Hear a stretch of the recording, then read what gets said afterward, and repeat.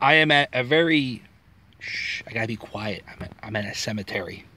Uh, I am at the person who had the largest funeral in the city of Philadelphia's history. I'm at his grave.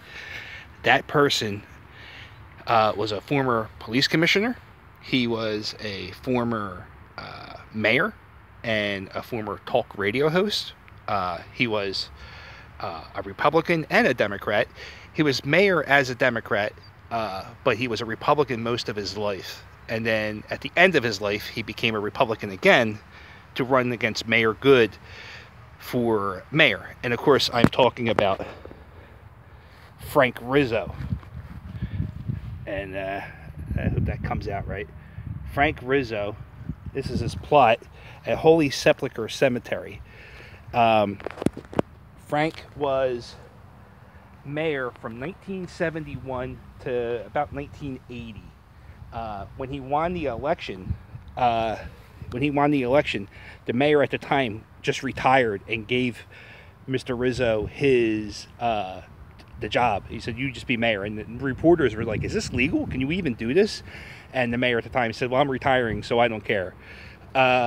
He was the police commissioner beforehand, and a lot of people in the African American community do not like Frank Rizzo. He was in charge of a police force that was accused of police brutality all the time, especially in the black communities. When he ran for mayor, 22 out of 23 African American polling stations went for his opponent.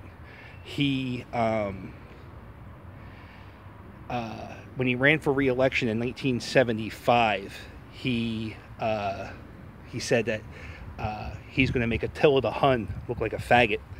And I don't even know what that means, but yeah, that's what he said after he won the election.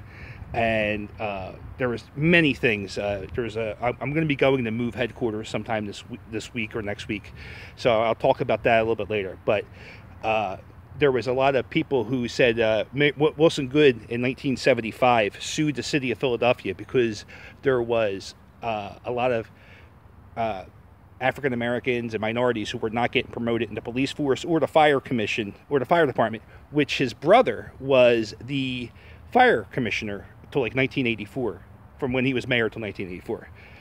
So this is Mayor Rizzo. He ran for mayor 4 or 5 times. He tried to make it a law where you could be mayor for more than 2 consecutive terms, but that didn't pass. There was a recall against his election in 1976 because he raised taxes after he promised he wouldn't, but that failed. But it did leave a blemish on his legacy.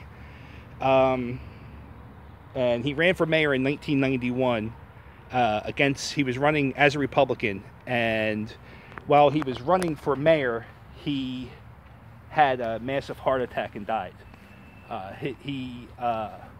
think he died June 16th, 1991. It could be June or July 16th. He had the largest funeral in the city of Philadelphia. From Center City, Philadelphia to Cheltenham, there was it has to be 15 miles. And there was a procession that had people standing on the streets 4 or 5 deep just to pay their respects or just to catch a glimpse of him. Very controversial figure. Some loved him, some hate him. There's a statue of him right across the street from City Hall, and there's also a mural of him at the Italian Market. So that's it. That's Frank Rizzo, the most controversial mayor I know. And no, he did not make any crank phone calls.